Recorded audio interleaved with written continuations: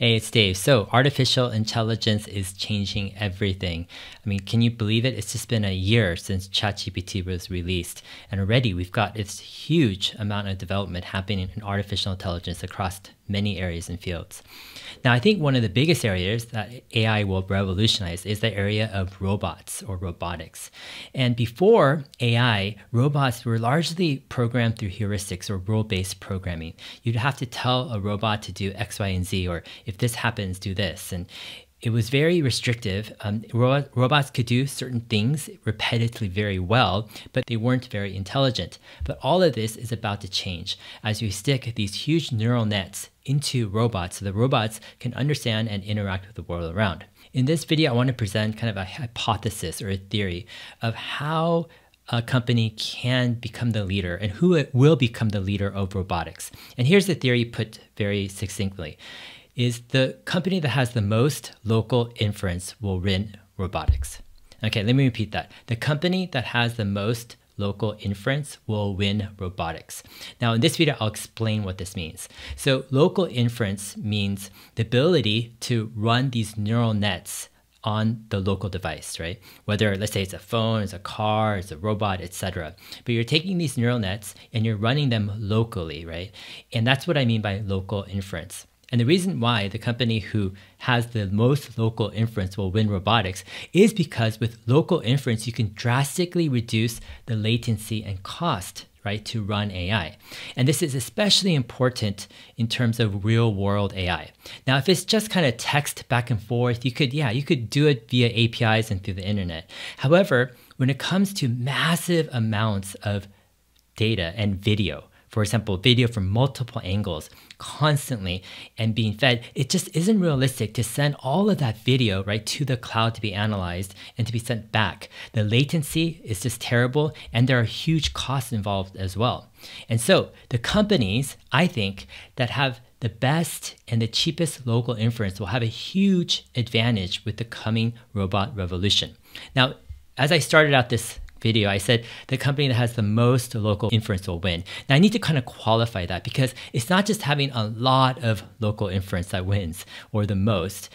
The local inference needs to be cheap enough where consumers want to buy it, right? There's some type of value proposition. Also, the local inference needs to be at a low energy consumption, meaning it can't just be 30 minutes of battery life. It has to work in a way where it can consume low enough energy where it can last a long time. And this is where I think Tesla really shines. And this is where their years of investment and experience really comes into play. Tesla has developed a local inference computer, basically their FSD computer. And they've already worked on multiple iterations of this FSD computer that runs in their vehicles. Now, this FSD computer is a custom computer. It's not just a chip, but it's actually the whole computer. And one of the advantages is it's designed to run neural nets. And it's designed to run neural nets at extremely low energy consumption. And the reason why Tesla had to invest in creating this custom computer is because there's nothing off the shelf that could provide them with enough compute power at the energy consumption that they needed. So Tesla had to create their own computer. Now what this allows Tesla to do is it allows them to have this massive local inference computer that they can stick in their vehicles and they can stick into humanoid robots. And the result is they can deliver high performance with neural nets at a low cost. They're mass producing these computers and they're custom designing these chips and they can do it at low energy usage, which is key. Now, all three of these factors are crucial. Like if you have a computer that costs, $10,000, $20,000, it's like who's going to buy that computer, for what usage? Also, again, if a computer has too high energy usage, it just isn't practical as well. And Tesla, by working on this for many years, has really come up with an elegant solution that they're iterating on and improving year after year. Now, let's do an exercise here. Let's think about what it'll take to replicate what Tesla has in terms of local inference capability and to apply that into a robot. In other words, what will other robot makers have to do to catch up to Tesla? All right, first off, number one, they're going to need the hardware that goes into the robot. So right now, there's nothing out there that will give you the amount of compute right, that Tesla has in their local FSD computer for the low energy consumption, right, that the computer takes. So that's why Tesla has had to invest and design and really roll it out themselves. So in order to compete, you'd either have to wait for something to come off the shelf, let's say like NVIDIA over time, or you'd have to make something yourself. And this really puts you at a disadvantage because Tesla's marching ahead with these amazing, right, compute engines inside, right, their cars and their robots, and you're having either to make it yourself or to wait, right, for years for someone else to do something as good as Tesla does. All right, number 2, you're going to need a real-world foundation model.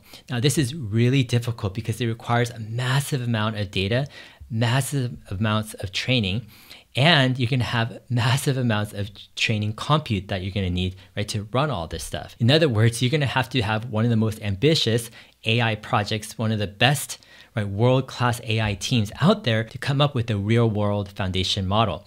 Now, there are a lot of companies doing large language models, and that's largely, I would say, a solved problem in the sense that people know how it works and what to do. Sure, the trajectory and at what point will it end or what will it do is still yet to be seen. But in terms of a real world foundation where AI is learning and knowing how to navigate the real world and understand the real world, that is something that hasn't been fully cracked. And Tesla is in the lead, but yet it's requiring a massive amount of data, much more than I think a LLM will require. All right, number 3 thing that you're going to need to catch Tesla as a robot maker is you're going to have to shrink and quantize that model to run locally. And what I mean by this is you're going to have this huge model, let's say this real world foundation model that understands the world, right? Just takes any video, whatever, and knows how to interact and understand the world quickly, right? But you're gonna have to shrink that to run locally. And that's actually a very difficult thing. And Tesla is doing this constantly because what's happening is for every FSD release, they're having to shrink and quantize their model to run in their cars because their cars can't run the same model, let's say, as a supercomputer in the cloud can. So Tesla has a lot of experience. It's not a trivial problem. This is something you have to build. All right, the 4th thing you're gonna have to replicate is a data pipeline in order to continually improve the model. It's not just good enough to have a simple model. You need the model to get better and actually be super competent, super accurate, and you need a data pipeline. Tesla has this, right, with all of their cars feeding in, right, the right data to make this real-world foundation model accurate and efficient, competent. Yeah, someone has to figure this out in order to compete with Tesla as well. Now, you need all of this stuff even before you start to build your robot because you have a robot, but your robot is a dumb robot. It doesn't know what to do. So in order to give the robot the brains that it needs, you need, right, the local hardware, you need the whole AI stack, you need the real world foundation model, you need the data, you need the compute and the cloud, you need all of this in order for you to get the brains into the computer. Now, I'm not saying that there won't be any companies that do this. I think the robot market is huge. It's going to be one of the biggest markets ever, and that there will be a lot of companies that provide some or part of these solutions. And it's going to be something that's developed over time. So Tesla won't be the only player in the robot market, but Tesla has built an impressive tech stack for robots, both in terms of local hardware, training compute, you have the real world foundation, you've got the data pipeline. All of this supports, right, their humanoid robot, which they are preparing to manufacture at scale.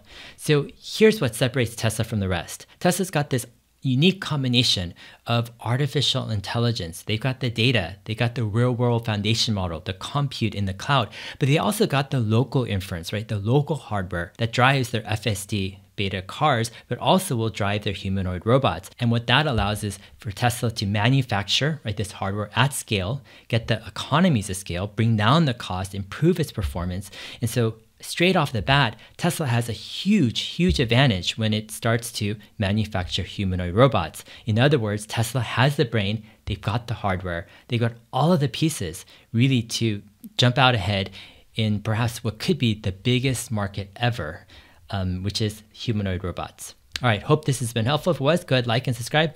We'll see you guys in my next video. Thanks.